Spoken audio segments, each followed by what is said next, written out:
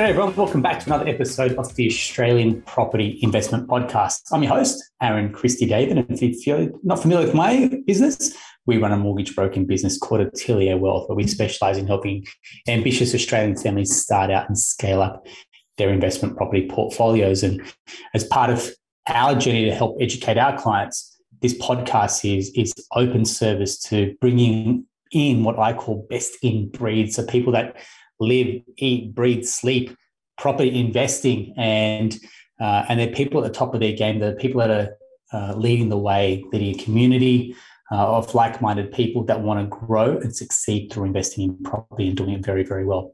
Today's guest, when we speak about community, nails the community side on what they're trying to help and pass on that information and seeing property investors succeed. And if you're not familiar with him, you better fix that and check him out online, because he's got a wonderful following, a very loyal and advocate following as well. Welcome to the show, PK Gupta. Thank you so much, Aaron. I appreciate the invite. No, it's wonderful to have you here. And we're very privileged. I know that you've, like I mentioned, you've got not only a great track record personally, but for your clients, now starting to see that track record filter through and giving them the confidence and the ability to buy as well. So we'll kind of cover that and a lot more as well. But to give our listeners a bit of background, a little bit about you, you're a dad, a husband, so automatically I'm like, I feel you, I hear you. Great position to be in. And also you're a property investor, and looking at your own personal portfolio, we're talking about a mix of residential, commercial and development as well. That's now giving you that six-figure passive income. So I want to say a huge congratulations to you, mate. Taking action, getting the results as well, mate. So well done. Thank you, man. I'm very grateful. Based in Brisbane, and I've seen that you're helping people all over the country, and off the back of using high cash flow properties along with high growth as well. It's very much data-led, data-driven, with a view to get that passive income as well. And when I say community and your audience numbers, we're talking over 10,000 subscribers on YouTube, 15,000 deep community on Facebook. That doesn't happen overnight, and that doesn't happen without proof of concept as well. So that's what I really want to pick your brain about as well. So congrats, mate. But before we kick off, it's what I call the 3 Ps. So a bit about yourself personally, professionally, and your property journey, if you may indulge us. Okay. So personally, I mean, you kind of hit the nail on the head. I try not to identify as a property investor per se, because it's kind of a weird thing to identify myself as. But like you said, dad, husband, all that kind of thing. I think one thing that I think is super crucial to anything in life is meditation. So, when you talk personality or personal, I'm a big advocate of meditation. I meditate 2 hours every morning. So yeah, that's a little bit about me. Lovely. And what AM club do you subscribe to if you're getting up for 2 hours there? Well, I'm a dad. I have a 3.5-year-old who's at kindy at the moment. So I try to get up at 4:30, but to be honest, like these days, the alarm gets snoozed maybe 3 or 4 times. So it's more like 5 o'clock, but it could be better, but I'm still happy I'm doing it. Fantastic. That's great. And I mean, that's a practice that you've built up probably over time, and the discipline around that. Well done. Thank you. Yeah. It doesn't happen overnight, but it's really transformative, as whoever listens or watches your show, and if they do it, they'd know as well. Fantastic. And then your own property journey, take us through that in a nutshell. Yeah, sure. Like in a nutshell, my wife and then girlfriend, now wife, we started in about 2010, 2011. That's when we first graduated university. We both were working corporate Australia jobs, and yeah, I mean, we were on relatively good incomes because we busted our ass through university. And it was just the whole story for us was all about, how do we not have to work? We're from pretty humble beginnings. How do we not have to work, like our parents did, immigrants into Australia? They really paved the way. So that's why we chose property investing. And I mean, I'd love to say there's some sort of sexy story, but it's really not. We just sort of invested, using data, one property after another. And yeah, I mean, just really hard work, dedication, and a lot of sacrifice, I would say, as well, to get to where we are. I mean, that's when you talk about those type of beginnings, and it's probably, again, I can relate to it, right? Come to this country with not much in your hand, our parents anyway, but to then go on and what you've been able to change within one generation. I'm like, this country, I just keep telling everyone, like, this country, it's something amazing where within a generation, you have rewritten intergenerational wealth through property. Like, that is just amazing, right? When you think about it. Yeah. Totally. They talk about the, like the American dream per se. Yes. I hope the American dream is still alive and well, but I feel like Australia, it's a lucky country. It's the place to be. And there's always luck involved in building a property journey. Like, let's be honest. But yeah, I don't know where else I could have done it except Australia. I hear, mate. I hear. And that's why when people say, look, our property is a little bit expensive in Australia, I'm like, just look around this country. Yeah. Look at the produce. Look at the freedoms, the liberties we have. Look at our winters, mate. We're walking around today. It's winter, and I was in a t-shirt. T-shirt, yeah. You're in a t-shirt. This is our winter. Let that sink in. That's it. No, 100%. Perfect, mate. Thanks very much. You mentioned before, investing in property is a little bit of luck, but it's also luck meets opportunity, meets being able to take action as well, right? So it's the intersection of that. So take us on your own journey as you reflect back, and you mentioned you've been in the market since 2010. So it's good, a good 10 years of skin equity there as well as also sweat equity. So a bit of the highs, successes, a bit of lows, learnings. Take us through what happened and how the journey unfolded for yourself and girlfriend, now wife as well, PK. I think let me start off with the lows and then kind of build up to the highs. I think initially, as a lot of people start, like you want to invest in property, but there's just so much information out there. Back then there wasn't podcasts like this per se, but there was seminars and or webinars or, 100 different things. These days it's even worse. Every second ad on Facebook, YouTube is about some sort of property thing. And so what I found, and this was the case with us, is we were like completely overwhelmed with too much information and more so like marketing misinformation, these concepts of like 10 properties in 10 years, anyone on an average wage can do it, retire in 10 years. And I was like, I hope that's true, but it sounds a little bit too good to be true. You know what I mean? It's a wonderful tagline, right? Yeah. Yeah, exactly. So, and, I was really into data. I still am, obviously, but really into data. I was an investment banker with a econometrics background. So when I, like anyone with a kind of skeptical or analytical brain, they sort of reverse engineer what these promises are promising. And they quickly realize that I don't think that's actually possible for me. And that's kind of where we got to with all of these. You'd go to a hotel room with a seminar and there'd be someone saying stuff that, was really nice and appealing, but then they'd try to flog you a property at the back of the room at a discount or something. And we were just like, it kind of put us off. You like the dirty feeling almost, didn't you, at the end of it? Yeah. Yeah. You and I can relate to it because we kind of, to some extent, been there and done that. We know the industry, but as someone who was new back then, I was just like, this property industry seems like really toxic in one sense. So that was one of the lowlights, I would say, kind of saying, I know that property can do something for me, but I can't find anyone that I can trust. That was the honest truth. Well said. And, so then I sort of just took things into our own hands. I had a data background. So I sort of built a system. It wasn't perfect, I would say, but taking 30 to 35 data factors, correlating them using a statistical regression technique over 30 years of Australian property data. I was trying to build some sort of, not sort of magic algorithm, but some sort of method behind the madness. It can't just all be about, buy within 20 Ks of a capital city, buy on a, quiet street, buy a brick house, capital growth to the moon and back, you'll be fine. I was like, well, if that's all it is, then why isn't everyone just driving around Ferraris, every day?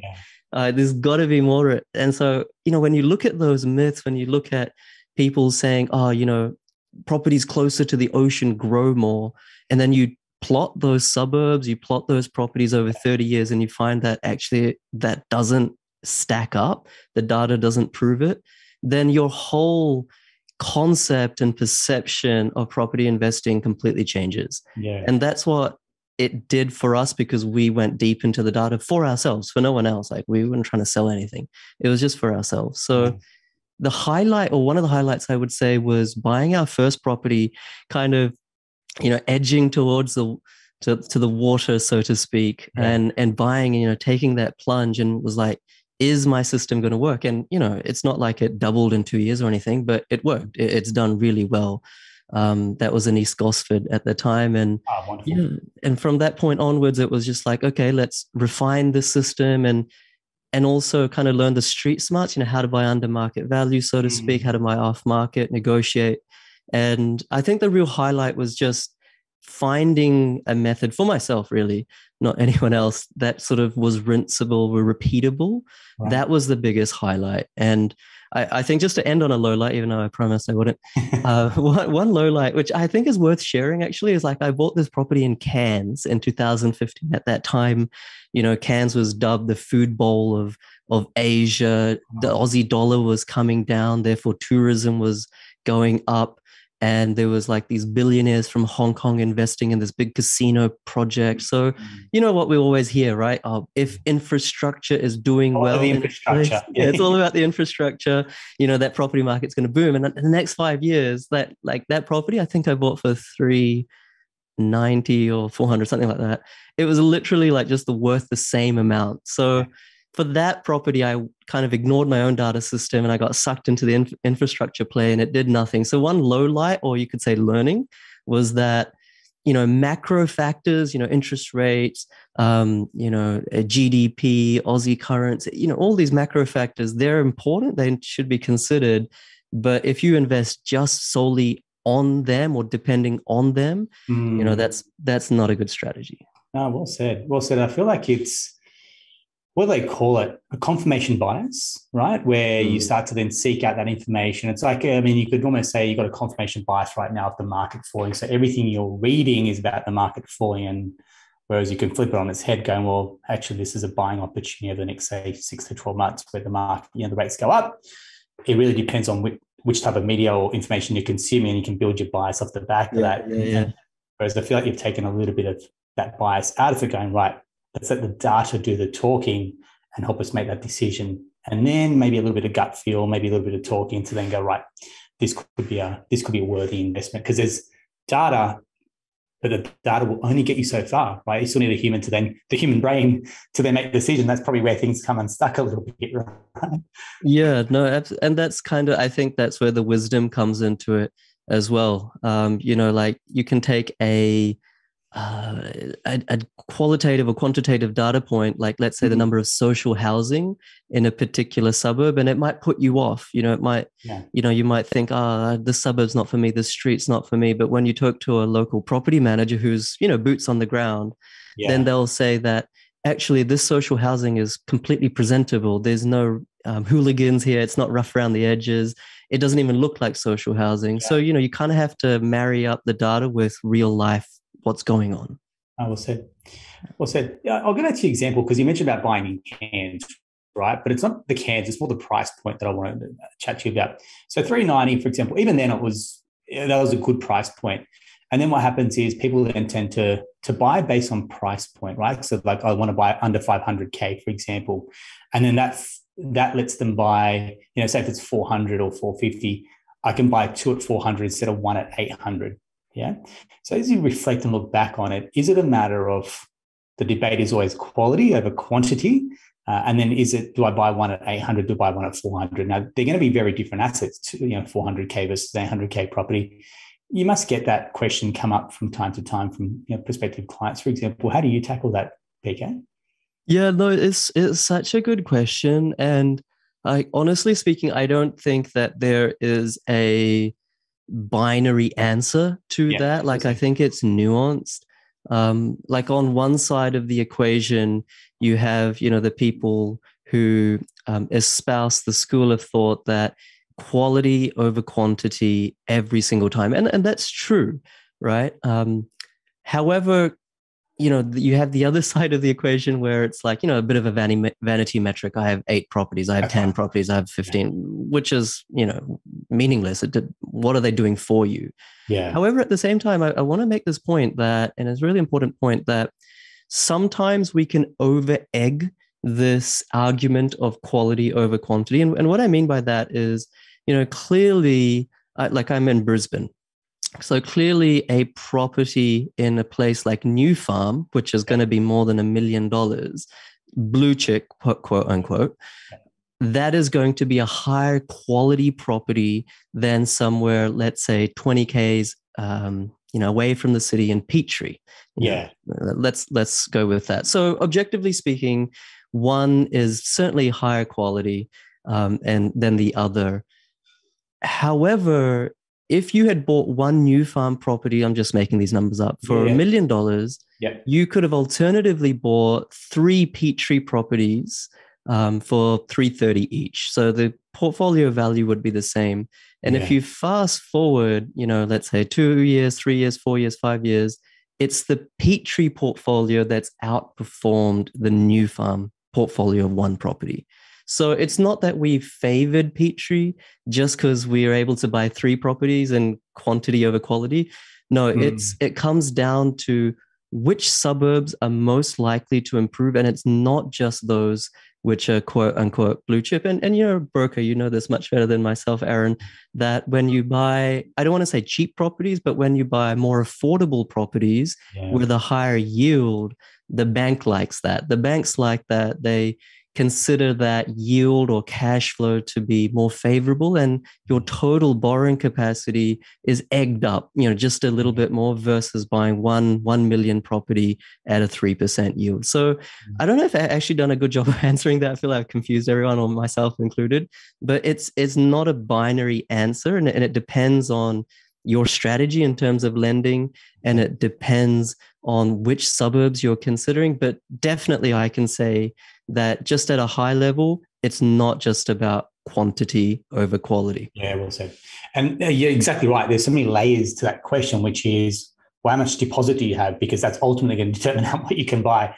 What does your future borrowing capacity look like? Again, you may say, I want to buy a new farm, but if it doesn't, you don't have the borrowing capacity, you just can't do it. And then ultimately it's, okay, look, 3 properties, but there may be 3 in a row, and then you've got a development opportunity in the future. And you're going, well, hang on, that's not a level playing field anymore. So spot on, a really, really good example.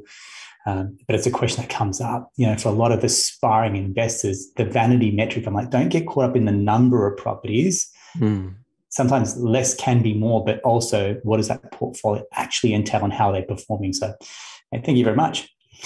One of the questions that I really want to ask you is, as we start to see rates go up, so it's not even a question, it's a matter of when and how much, as opposed to if, because rates are going up, which is then going to start to change the tide on how investors perform, how their portfolios grow and develop.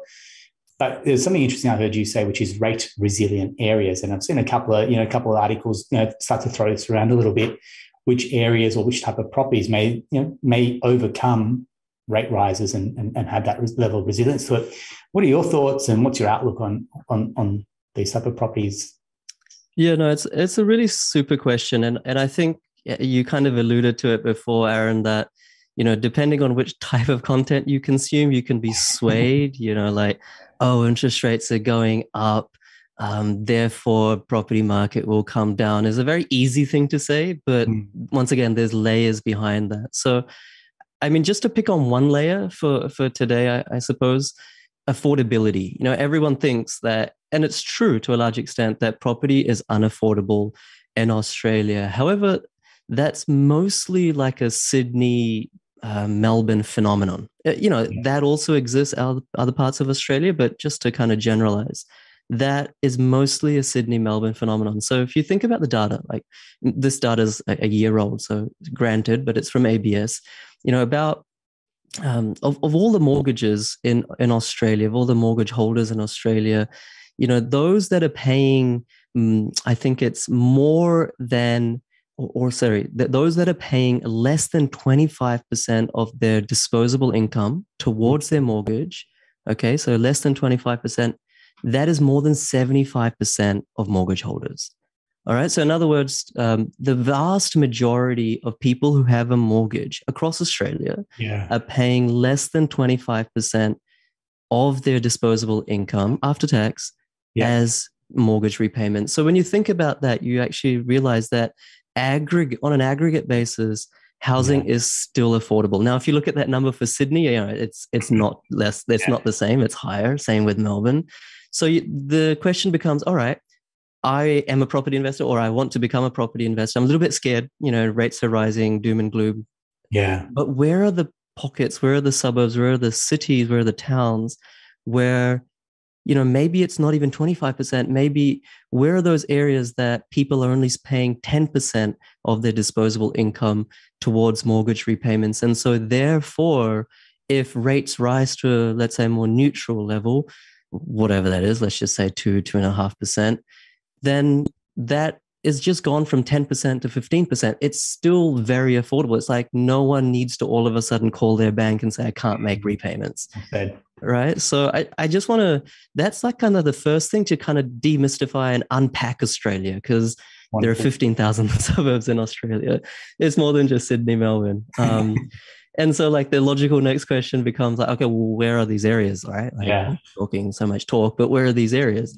And there's literally like dozens of them. And there are no secrets. Like, you've got places like Bendigo in Victoria, places like Tamworth in New South Wales. You've got places like Townsville, Toowoomba in Queensland. And then, you don't have to stick with regionals. You can also go to a place like Perth with the second highest incomes in Australia. And, prices are actually going up. Places like Adelaide, price growth is accelerating despite interest rates going up. So you kind of have to like deep dive and understand why that's happening. And it's because of affordability.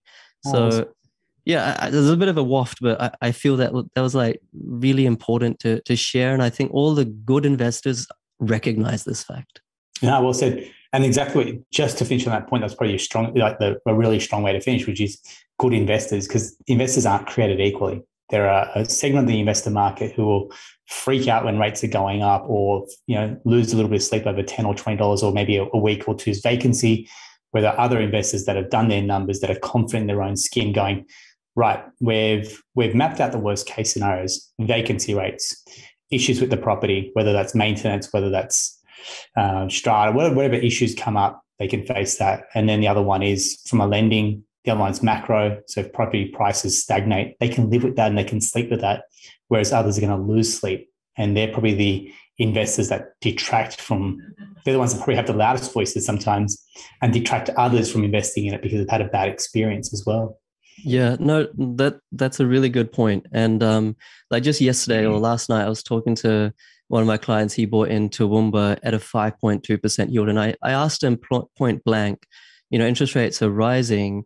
There's 5.2% yield, even though it's positive cash flow. The property pays for itself right now. Yeah. In a year and 2 years' time, this property may not pay for itself. Like, what is your view on interest rates rising? And he said a very interesting thing to me. He was saying, despite what interest rates are doing, I know that this suburb in Toowoomba, rents are going to rise between $3,000 and $5,000 in the next 12 months, which will more than offset, the additional outgoings because of rising interest costs. And I think we're in this kind of point in Australian property cycle where overall there's headwinds against property price growth on an aggregate basis. Yeah. However, there are tailwinds in terms of rent increases, where there's a housing crisis and there's not enough, basically houses in Australia for everyone who wants to rent. So even though you're not going to get another 20% capital growth across Australia, the rent is going to keep chugging along, and more than chugging along, it's powering home. So it's a kind of a very unique, I don't think we've been in this situation where the housing market is going to be a bit soft, relatively speaking. Yeah. But the rental market is the hottest it's ever been in history. Yeah, such a great perspective, mate. Thanks very much for sharing. And I mentioned before about some investors going to feel this way and other investors going to have this sentiment as well. And part of sentiment is built around community. Yeah, we've spoken about confirmation biases or the school of thought you subscribe to, but a big part of that is who are you surrounding yourself with? how are they lifting you up and what's the information they're sharing and giving to you as well. And when I talk about community, I would have mentioned at the very start, I mean, again, they're vanity metrics when you talk about how big your community is. Again, we'll talk about quality over quantity, even in your own community. But I feel like that's one thing that you've really done differently. And it's what I call like the done for you model, which is, say, the traditional buyer's agents where you give the fee. And I know you've mentioned that a few times, without doing things without a buyer's agent, versus the done with you model, which is I'll help you, but you've got to help yourself a little bit more as well. And that's where your community kind of plays into as well, because they will buy properties, haven't traveled to see them, haven't engaged a buyer's agent, but they're making fairly big decisions for themselves as well. So there's a couple of parts to this question. One is, how have you engaged your community? Have you built that as well to then have a really good following? But then also within that community, how are people then kind of peer-to-peer learning and helping grow each other as well? Because I think that's a really good part of nurturing. Yeah, no, such a good question. And I think I don't want to take any credit, but I found that in Australia, at least, the dynamic for a consumer or property investor was very much, I have an option to either consume all this free content, just like this podcast is great, and have a crack, I'll do it myself, I'll buy a property, build a portfolio myself, or I got to outsource this thing to, buyer's agents or property companies, of which there are awesome ones and there are, like in any industry, not so awesome ones. Yeah, spot on. There was nothing in the middle. And when I first started, like I was saying, I would have loved for there to be something in the middle where, yes, I am being taught systematically how to do something, but I'm able to actually understand it and make the decisions myself, as opposed to Aaron telling me, oh, mate, I found this amazing property, sign here on the dotted line, this is going to bring your dreams come true because there's infrastructure project going in, sorry, I'm using you an example. No, far away, mate. I've been plenty of, been sold to plenty of times, so don't worry. But that kind of middle ground, as you said, what did you say? Done with you? I think that's a cool way of saying it. That was lacking. So that's where I started my Facebook group, the YouTube community.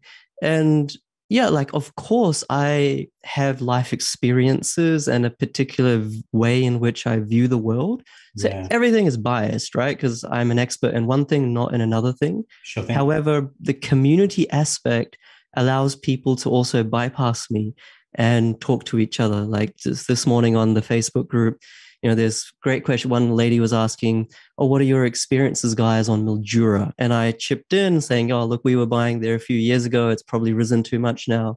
And then another person said, oh, but there's this pocket that hasn't grown too much and has great zoning and et cetera, et cetera. So it's like, by crowd sourcing, not money, but crowdsourcing knowledge. That is powerful. I find that that's powerful. And of course, a lot of clients come through that community, but then at the same time, I get messages every week from some person who says, PK, I'm not a client, so sorry about that. I didn't buy your mentorship program, but thank you for the free content and the community. I ended up buying in this suburb and it's doing really well. So it's like, that puts a smile on your face as well.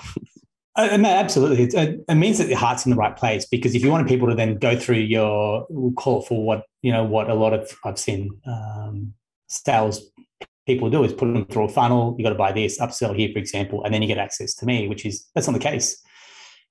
Great people are always great buyers agents, great brokers, great accountants. They're just going, look, here's my knowledge. I want to give it away because I want to help people not make these mistakes. Whether you choose to come with me or not, it's a very different story. But at least if I can impart some knowledge and some wisdom, at least we can lift the tide and raise the level of conversation a little bit more to have good investors. I think that's a wonderful way to pay it forward. Yeah, 100%. And it sounds a bit soppy and fluffy and things like that. But I genuinely have experienced that the number of people that you add value to, you genuinely help, it pays back, then trust is built, goodwill is built. And even if they have already bought a property, a lot of them, through the community, they buy a property. And then for the second one, they say, oh, PK, this time we really want to optimize and not leave any money on the table.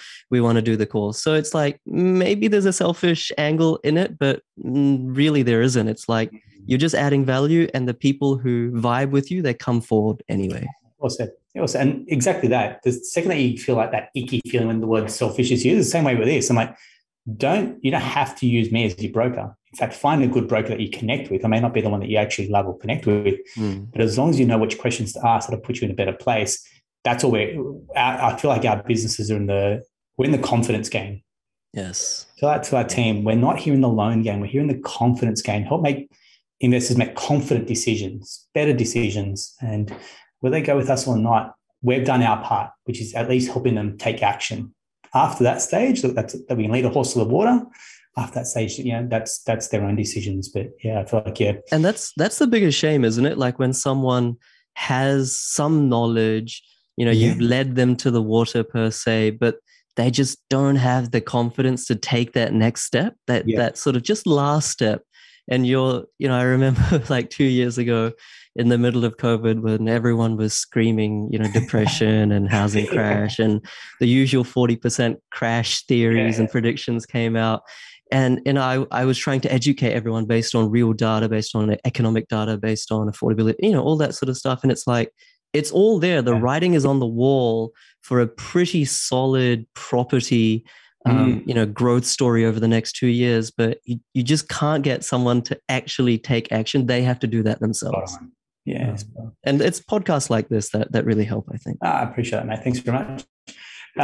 Just as the last point, going back full circle to it personally. So what happens for yourself next? Like the next step, I don't want to probe, I don't want to overstep the line here, but where to next for the Gupta family in terms of what does your next investment look like? What are your future plans and developments? Yeah, no, great question. I don't know if I have an answer that's crisp and clear, but after many, many years of rent vesting, basically 10 years of delayed gratification, we bought our, quote unquote dream home very recently on the Gold Coast. So we're moving down there, sort of set us back a little bit. So we're not flush with cash per se at the moment. But you know what? I'll just touch on that because I feel like just what you've said then is rent vesting got you to here. I feel like having a family, specifically now having children, that changes because you go, hang on, now we've got kids. We want to have a stable base, for example. We don't want to keep moving. That's where Bernie and I certainly feel like going, rent vesting was good, but now we've got to a different stage in life, which is children, family stability, want to put roots down. Right, let's think about buying our own place as well. So I feel like, I can. That's it. No, that's it. And everyone's different as well. Yeah. And truth be told, if we had not invested in property, we would not be able to have bought the home that we have bought. So it is due to the returns that the Australian property market has given over the last 10 years. So we're very grateful for that. And I think, once we sort of settle down, I think the next thing is just to keep on keeping on, the method or the formula that we seem to be using and clients are using seems to be working so far. Who knows, it might crash and burn tomorrow, but we'll just carry on. It's the test of time.